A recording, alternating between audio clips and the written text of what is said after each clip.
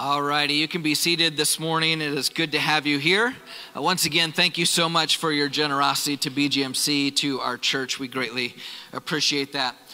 Today, I was under the understanding we were getting rid of daylight savings time, but apparently that didn't go through or didn't pass. I don't know what happened, but someone needs to speak to their senators and everybody else. But we will survive and we will make it through the power of coffee and the Holy Spirit. So I grew up in church. Most of you know that my dad is a pastor. I've been in ministry around 20 years now, and just through life, and I'm sure some of you have been on the receiving end of one of those calls that none of us like to get. Maybe there's been an accident, or maybe there's been a health emergency, but you get a call or you get a text, you get some information, and you hear that someone is in critical condition. You know, you get that call that, oh, someone had a health emergency. You know, in hospice world, we get some of those calls where it's like, hey, we need to get over there. They're in critical condition. And that critical, we know that the next few moments, we know that the next few minutes and hours, and maybe just the next few days are vitally important to what's going to happen in that person's life. It is a critical situation. It's a vital time. And I would submit to us this morning that we are in some critical stages when it comes to the mission of the church. We have a world that is deteriorating around us. We have a culture that's deteriorating around us. We have people who are hurting, people who are broken. And the mission of the church and what God has called you and me to do has never been more urgent. It's never been more necessary. We are at a critical time in history when it comes to us fulfilling the mission of God. The thing I love about God is He relies on the Holy Spirit and the church. We are the hope of the world through Jesus Christ working in us. It isn't McDonald's that's going to save people. It isn't Wells Fargo or anybody else. It's the local church fulfilling the call of God on our lives to do the work of the Lord. And so this morning, we're a part of, most of you know this, we're an Assemblies of God church. And the Assemblies of God, we're a part of what's called the Iowa Ministry Network. There are 120 Assembly of God churches in Iowa. I believe there's 15,000 churches worldwide. But in Iowa, we have 120 churches and about 500 credentialed ministers. And the mission of the Iowa Ministry Network is this. I love our mission. It's on the screen and it's in your notes. It's this. We exist to champion local churches and leaders to urgently fulfill the Great Commission. I like that word, urgently. This is a mission that we can't continue to put off. We have a tendency in life to put things off, don't we? Exercise, anybody else here? We put things off. Well, I'll do that one day. I'll start saving one day. I'll start doing that one day. And sometimes, if we're not careful, we do the exact same thing with what God has called us to do, which is to reach the lost. But He tells us our mission and as the network is to urgently fulfill the Great Commission. The Assemblies of God started in 1914. And when they gathered together for the very first time, here's what they said. They said that this is our mission. We commend ourselves. This is who we want to be. And the movement, the Assemblies of God, we commend ourselves and the movement of the Assemblies of God to Him for the greatest evangelism the world has ever seen. That's what we're supposed to be about. That's what the church is supposed to be. That's what the Assemblies of God wants to be, that we are full of people who are urgently fulfilling the Great Commission. If you have a Bible, go to Matthew chapter 28. I know most of you know these verses. Matthew 28, Jesus has been resurrected from the dead, and He speaks to His disciples, and He leaves them with this charge, with this, what we call commission. Matthew chapter 28, 18 through 20. Jesus gathers them and He says to them in verse 18, then Jesus came to them, the disciples, and said, all authority in heaven and on earth has been given to me. Therefore, go and make disciples of all nations, baptizing them in the name of the Father and Son and of the Holy Spirit, teaching them to obey everything I have commanded. And surely I am with you to the very end of the age. That's the Great Commission. That's the call of every single person who calls themselves a believer of God. It isn't just for pastors. It isn't just for Sunday school teachers. It isn't just for church leaders. It's for every single person who calls themselves a Christian. We're all called to help fulfill the Great Commission. So let's talk a little bit about what needs to happen in order for us to do that. First off, we need to start with this question. The first question, we're going to answer 3 questions today. The first question is this: are we ready? Are we ready? If we're not ready, how are we going to help the world get ready? Do we understand how this works? Lost people don't reach lost people. It takes people who have been found by the grace of God, whose lives have been changed, to go out and to share that and spread that to everyone that they know. Lost people don't reach lost people. Go, if you have a Bible, to Matthew chapter 25. Jesus tells this really interesting parable. He's talking about the end times. The day and the hour are unknown. And then he tells us this interesting parable. And he's going to speak in some interesting terms, but he likens the return of Christ to the bridegroom, which is Jesus, who will be coming back and coming to these people. And he says that there are 5 wise virgins and 5 foolish virgins. Then he tells us this story about the bridegroom's going to be coming. There's 5 wise and 5 foolish. The 5 wise, they have oil for their lamp. They're ready. They're prepared.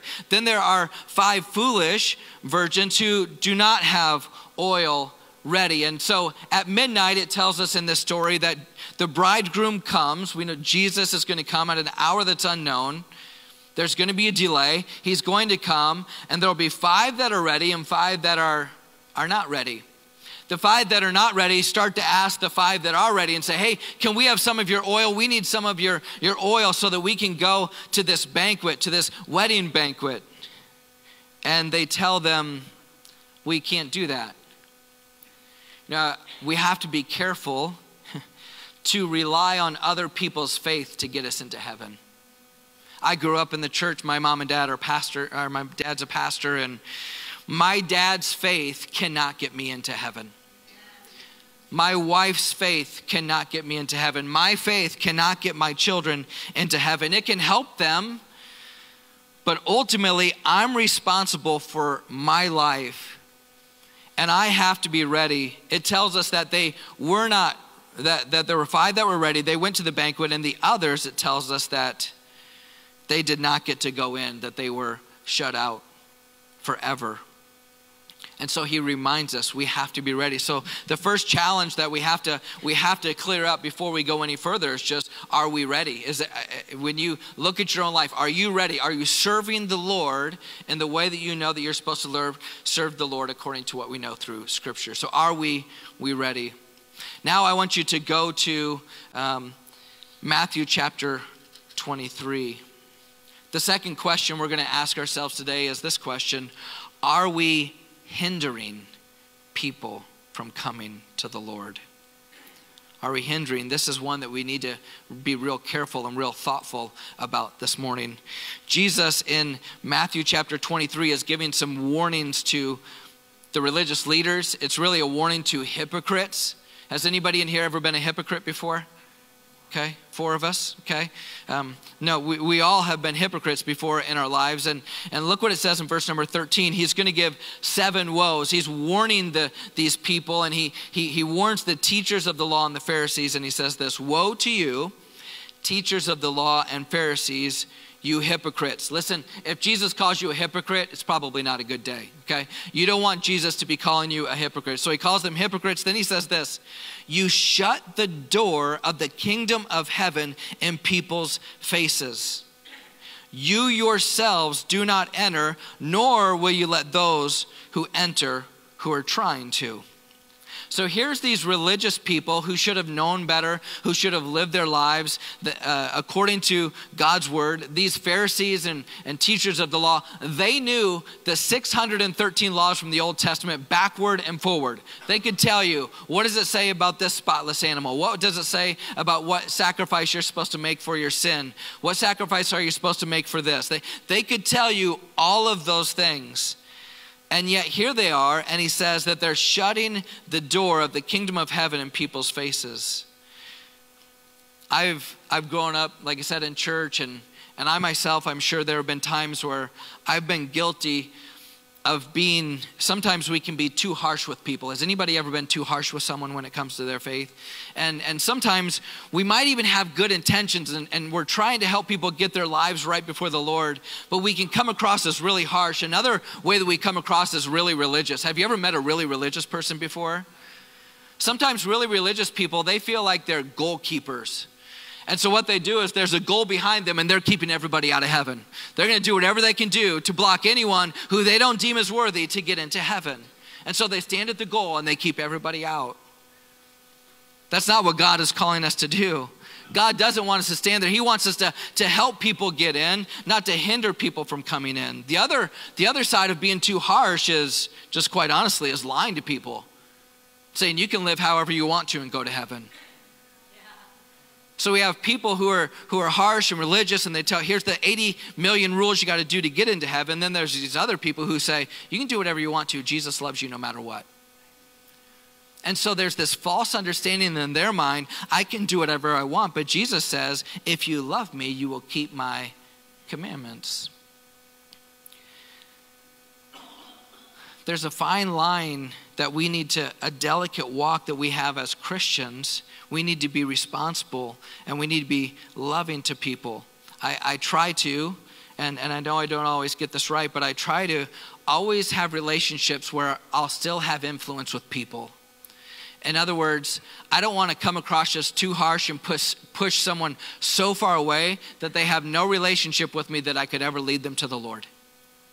I want to be in a position in my life where when maybe we don't have the greatest relationship, or maybe I've had to tell them a hard truth, but I did it in a loving way with compassion, that when life hits them hard, that one day they could come and feel like they have a place to come, and they're going to receive love and grace through me to help them know who the Lord is.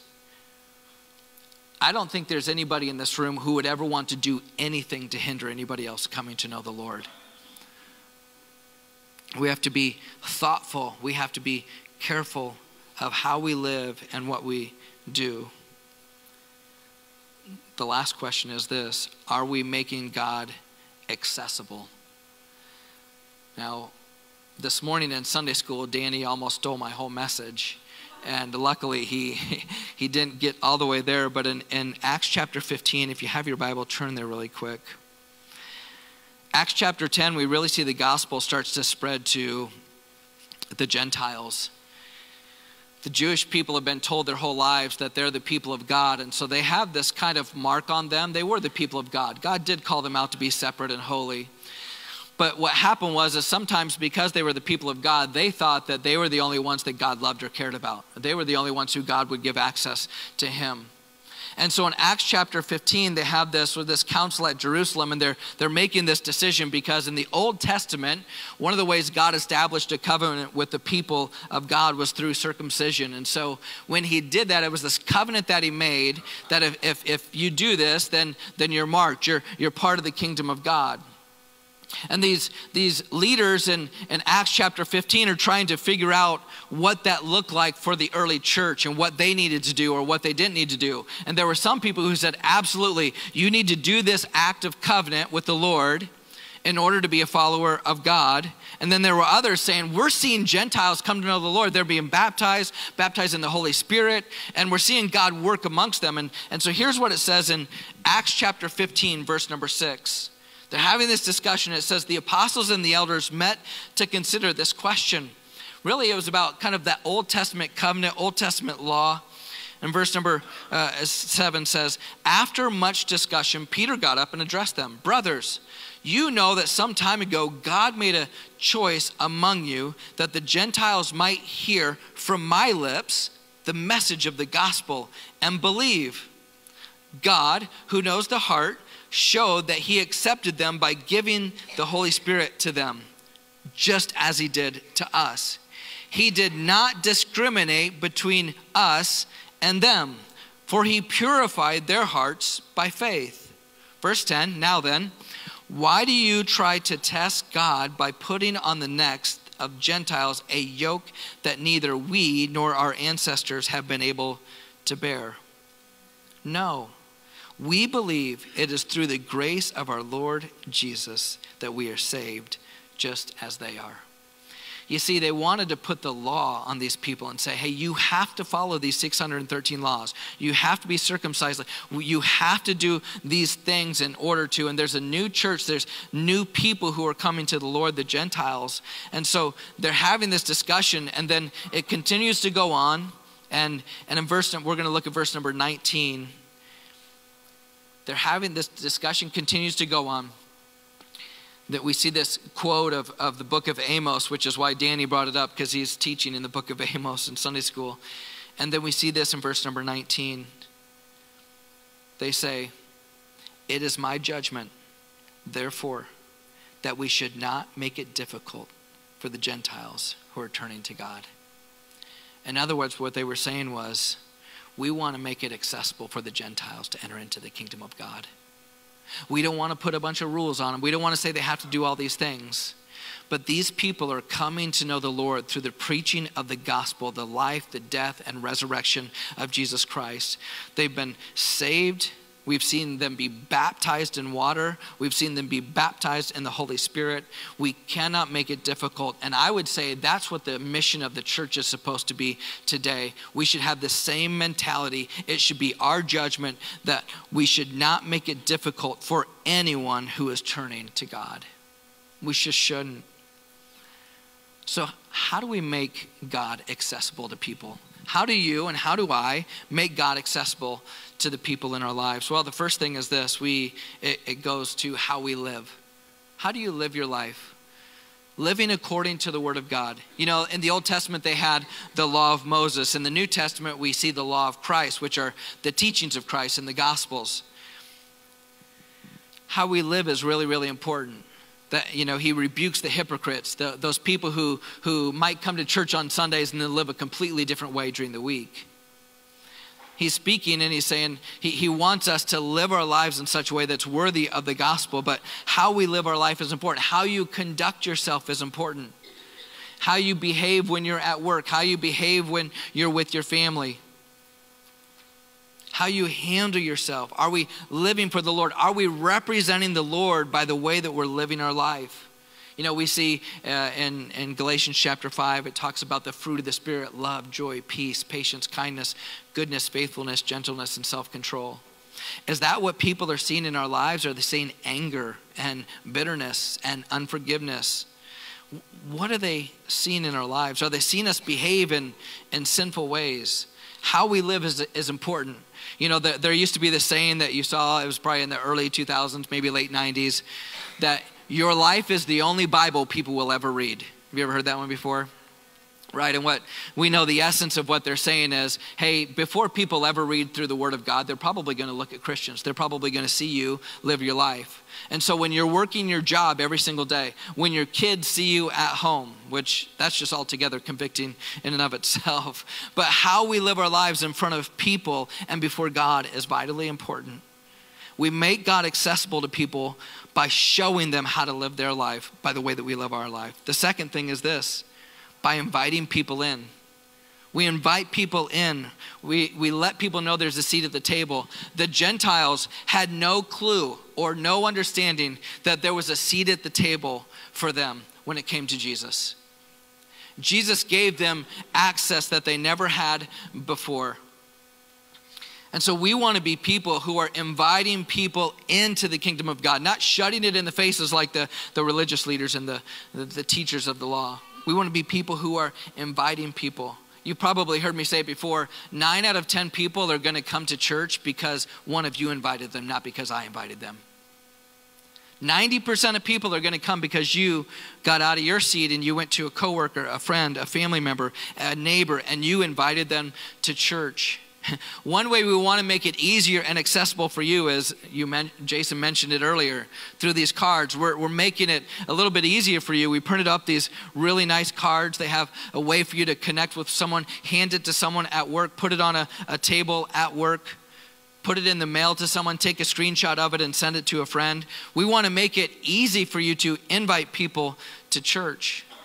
But one way we make God accessible to people, it's how we live, and part of the way is by inviting them in. Hey, there's a seat for you, no matter how much you feel like you've messed up or how far away from God you feel this morning. Thirdly and lastly is this, as we tell them our story. You know what I love about the church is every single person in this room has a different story. I grew up in church. I made mistakes all along the way. Some of you grew up in church, and the first Sunday you were alive, you were at church. Others of you were adults when you came to know who the Lord was. You came through maybe a more difficult road or through a road that was paved for you through maybe how you were brought up in your home. But we all have a story. We all have a testimony. We all have a way that God saved us from our sin. And one of the ways you and I make God accessible is by telling our stories. Everybody loves a good story. That's why we watch movies. That's why we watch shows. That's why we hang out with the people that we do. We love to be around people who tell good stories. But telling the story of our faith, it's one of the ways to say, man, if God can, I don't know if you ever feel this way, if God can save me, he can surely save you. We gotta tell people our story. That's how we make God accessible to people. You know, here at First, we say this, our mission here is we exist to help people know God, find community, discover purpose, and make a difference. We wanna help people know God. We wanna help them receive salvation. We want to lead them to the Lord. We want to help to disciple them. We want to help provide a place where they can worship, a place where they can grow. And so we want to help people know God and who he is and his goodness. You know, we were singing that song this morning about the goodness of God. Many of us in this room can sing about the goodness of God because we've experienced the goodness of God. And so it's easy for us to sing about it. Find community. We were never meant to do life alone.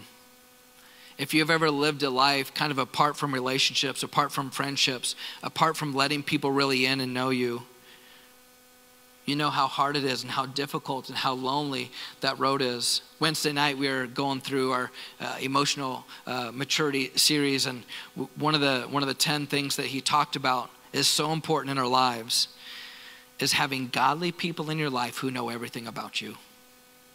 You don't have to have 55 people. Not everybody in this church is going to know who you are, know everything about you. But find one or two. Find some people that you can call and you can be real with. You can make fun of each other. You can pray with each other. You can be honest with each other about your struggles. But we find community. We find people, godly people, people that we can belong and grow in our faith with. And then we discover purpose. Every single person in this room has a purpose for why you were born. Otherwise, you wouldn't be here. We all have purpose.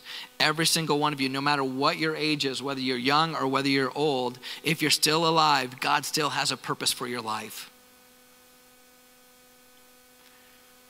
And when we discover what that purpose is, it makes life so much more meaningful, which leads to the last one, which is making a difference.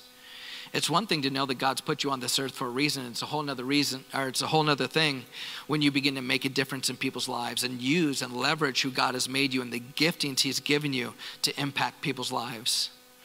One of the things I love about the Assemblies of God, I love about missions, is we're trying to make an impact in people's lives. The money that you gave this morning will go to WorldServe to help them make an actual impact in their lives. It's not just going in our bank account. It's going to change lives. A lot of you have taken eggs off of the Lenten tree that's out in the foyer. You've taken eggs and you've went and you've spent your hard-earned money and you've put it on the table, something that you want to make a difference in people's lives. Maybe it's just through the conversations you have at work. Maybe it's an encouraging word. You're trying to make a difference in people's lives. Here's what I know. We're living in some challenging times right now. And I don't believe that the mission of God has been any more critical than it is right now. Every day and every second that goes by is closer to the return of Jesus Christ. And so one, we have to be ready. Every one of us in this room is going to give an account. Okay, Melissa's not going to ride on my coattails to get into heaven. She has to have her own faith. My kids have to have their own faith. I want to be someone that's not just ready. I don't want to be a person who's hindering people from coming to the Lord. Let's be thoughtful. Some of us, let's just be honest. Some of us have been really harsh to people in the past. We've maybe put rules on them. We've maybe done things.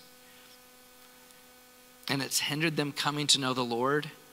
Can I just encourage you? Maybe you need to reach out to them and ask for forgiveness. So, you know what, man, I spoke to you in a really harsh way. I said some things that I really shouldn't have said. We don't want to be, none of us in this room, I know that that's not the heart of anybody. None of us want to hinder anyone coming to the Lord. But one thing that we have to do in this day and in this time is we have to make God accessible to people. Just like those kids in Africa need clean water, people need Jesus, and we need to make him accessible to them.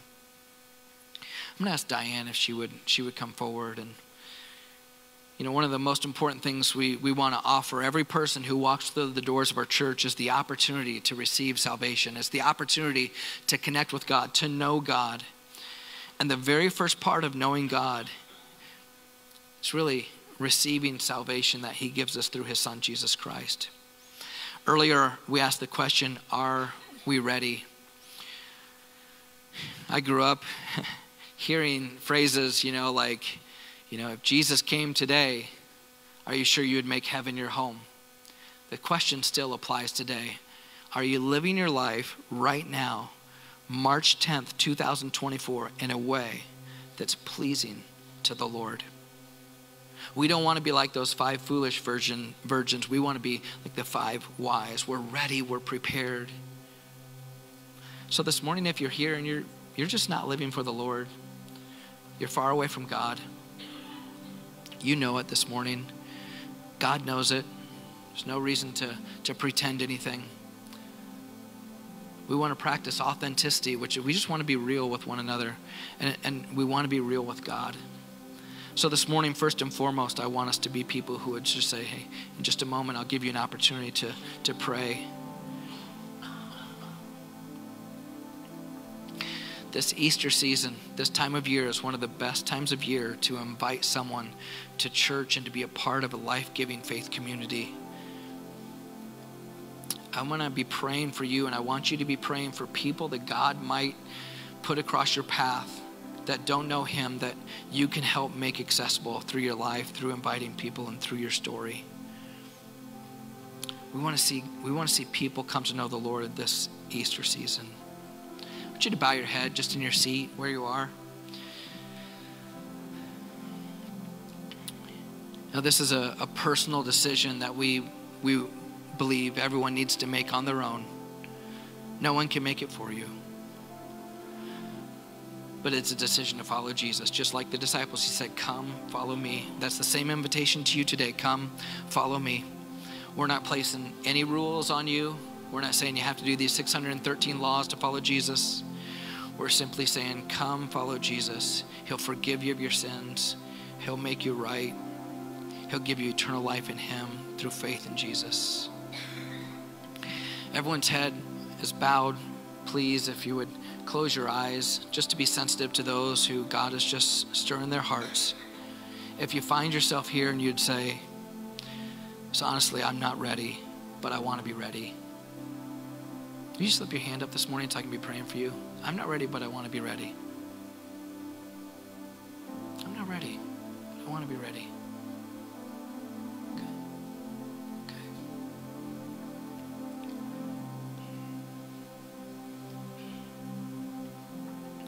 Let's stand together this morning. I'm going to ask the worship team to come forward this morning. We're going to close out service this morning with a worship song talking about our belief in who God is. We're going to sing a song called We Believe, and it really just is kind of about what we as a church believe about the Lord, the proclamations and declarations of who he is. I'm going to pray, and then we'll close with this song. Lord, we thank you for everyone who's here, God. Lord, based on, Lord, our response this morning, we're people who we're ready for you. Every day, help us to be more ready.